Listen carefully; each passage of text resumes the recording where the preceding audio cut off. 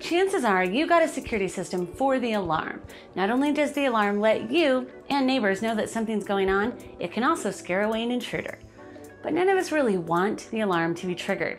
And most of the time, triggers are actually false alarms. So what really happens if you have a legit security system alarm that needs an emergency response? It's not as straightforward as you might think.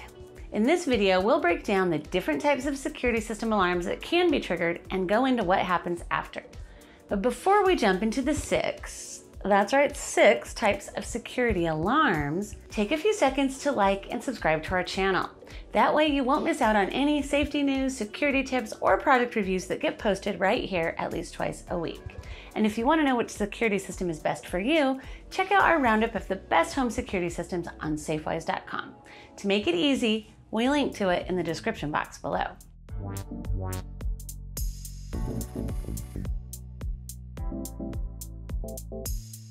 Not all alarms are created equal. Depending on the type of security system, you could have as many as 6 different types of alarms, and they could each have their own unique response that happens when they go off.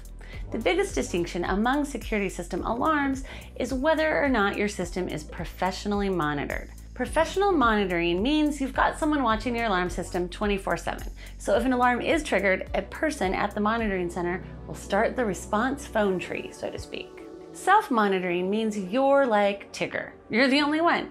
That means the only one watching out for alarms from your security system. Usually this involves an app with push notifications, and if an alarm is triggered, it's up to you to verify the emergency and call for help. For the purposes of this video, we're going to focus on alarms from professionally monitored security systems. If you're going to pick a synonym for security system alarms, the first thing that jumps to mind is usually burglar alarms. But a burglar alarm, what's technically an intrusion alarm, isn't the only cry for help your security system can send out. Intrusion alarms usually go off when a door or window is opened or tampered with, glass is broken, or a motion detector is triggered. This lets you know that someone is trying to get into your house.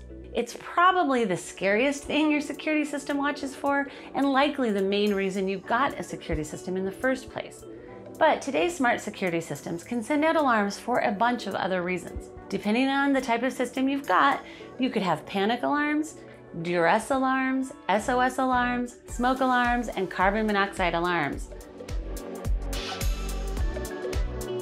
We already talked about your basic burglar or intrusion alarm, but what makes these other types of alarms different? It basically comes down to 2 things: active versus passive alarms. The types of intrusion alarms I mentioned earlier are passive alarms. They are triggered by sensors that emit a signal when motion is detected, glass is broken, or an entryway is opened. Smoke and carbon monoxide alarms are also passive. If your security system hears one of these detectors go off, it automatically sends a signal to the monitoring center. You don't have to do anything to raise the alarm. Panic, SOS, and duress alarms, on the other hand, are active.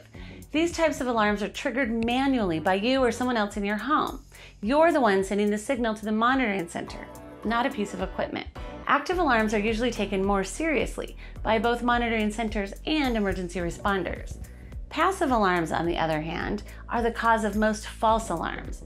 A sensor could fall, get bumped, or accidentally get set off when your college student sneaks home for the weekend to surprise you. False alarms are a big reason that there's so many different steps involved in responding to a triggered alarm. Whether it's you or a monitoring center that gets the initial alarm, a legitimate threat or emergency needs to be verified before you can call for help. In fact, many law enforcement agencies across the country won't respond to unverified residential alarms. One report claimed that 90% of all security alarms are false alarms, and a recent study found that over 40% of police departments in larger cities won't guarantee a response to residential security alarms at all. But most police departments will respond to a verified alarm. But what the heck does that mean? How do you verify an alarm? There are 2 main ways to verify a security system alarm: visual confirmation, which could be video footage or a screen capture from your security camera that gets forwarded to the monitoring center or to law enforcement, and verbal confirmation. That means either the monitoring center confirmed with you over the phone that there's a real emergency, or you called for help yourself and talked to the dispatcher. Finally, it's the answer you've been waiting for. Your alarm is verified, now who's going to respond? With a monitored security system, the first response will almost always be from the monitoring center itself, regardless of the type of alarm. They are going to call you first to try to verify the alarm. If they can't reach you, they'll start in on your list of emergency contacts. And you or your contacts will need to provide a secret code. It's usually a number or a word if you want to cancel the alarm. If that doesn't happen, police are usually the next call. The exception to this rule is a duress alarm. These are silent secret alarms that you trigger without sounding the siren on your system. Think of it like the buttons that you see bank tellers pushing in heist movies. Because this is a secret alarm designed for use in high-stakes situations where you're under threat, literally in duress, the monitoring center will automatically call the police for help. There is no verification needed. Duress alarms aside, after the monitoring center establishes that you really need help, here's who they call: police. Law enforcement is the most common agency called for a security system alarm, especially for traditional burglar alarms and duress alarms. They could also call the fire department. If it's a smoke or carbon monoxide alarm, the monitoring center will call the fire department for help. The fire department and paramedics could also be dispatched if it's a medical emergency and you've triggered an SOS or a panic alarm. Think of these types of alarms like a medical alert button. I've fallen and I can't get up. With panic and SOS alarms, you are the one usually identifying the type of emergency that's happening. So you're gonna tell the monitoring center whether it's a fall, a fire, or someone breaking in. That way they can pick the right response to help you. And finally, they might call your emergency contacts. Some security systems let you disable police response altogether, even if you have professional monitoring. In this case, you'll provide a list of emergency contacts, usually family, neighbors, or friends.